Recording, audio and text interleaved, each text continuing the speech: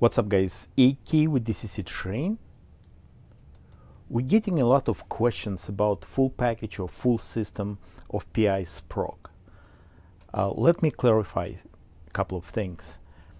I'm going to show you how to assemble if you want to buy just PI-SPROG 3 version 2, this unit, and in the package you will get software and the power supply. But if you have already this PI-SPROG 4, I'm sorry, Raspberry Pi and power supply, that's only you need. You need a case as well. But if you're buying from us full version, it's already assembled. So I changed the approach of assembly. So here I go.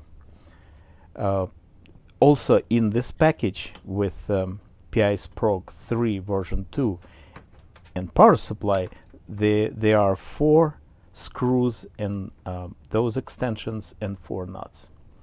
So here I go. Show you all process. It's a lot of fun. Already pre-assembled, so easy.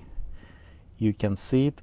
But how I changed the approach, before I put both pieces together, now I'm doing it differently. So I'm taking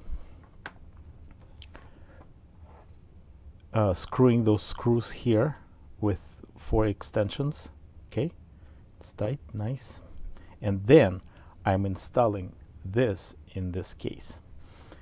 Here's port for your SD card, including in the package, and that's a little bit tricky. I'll go all ports in a second, so you just need to be a little bit careful, because electronics on this board, yeah, oh yeah, done. So that's your USB-C port for the power, 2 video HDMI mini outputs, speaker jack, USB, and Ethernet, USB 3, 2. That's pretty good. So you have like small computer near your working area, near a layout. You can test it, you can program your decoders, do a lot of stuff. Okay, now I'm putting this thing together. So the tricky part to get all those pins and those extensions or separators, how you want to say, just carefully, and side by side, kind of squeeze all together. See, this board should be just go behind that printed piece, like a corner. So looks like successful. Okay, you can put together to see how it looks, but I know it's fine. Yeah, so I can tighten those nuts real quick. Just be careful with them. They like kind of transparent. Okay. You can use like small pliers or something, or if you have like a set of special tools too, but that's fine. So you got the idea.